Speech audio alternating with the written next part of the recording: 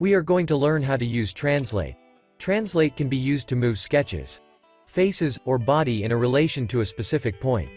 On the design area, I have created 3 bodies, and 2 sketches.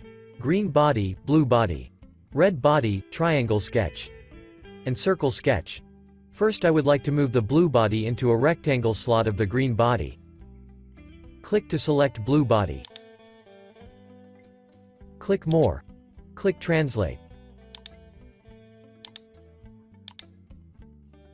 Click to select the face of the blue body.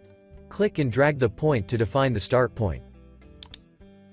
If you tick Copy, it will keep the original after translation. Click the specific face of the green body, click the point and drag to define the end point.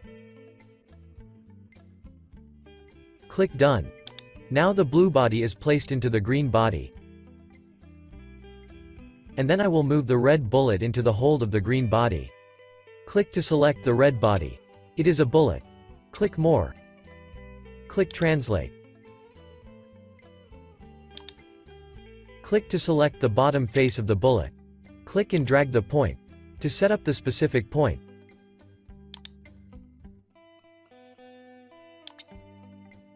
Click the face of the end point and drag the point to define the end point. Click Done. For the circle sketch, I am going to place it above the top face of the blue body. Click to select the circle on the item manager. Click More. Click Translate. Click and drag to define the specific start point on the circle. Click the top face of the blue body. And click the point drag to define the end point. Click Done. For the last sketch, I am going to move it to the top face of the red body. Click to select the sketch in the item manager. Click More. Click Translate. Click the face of the sketch, and drag the point to the start point.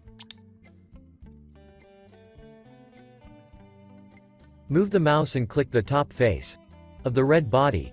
Click and drag the point and define the specific endpoint. Click Done. Now the sketch has replaced the 2 of the red body.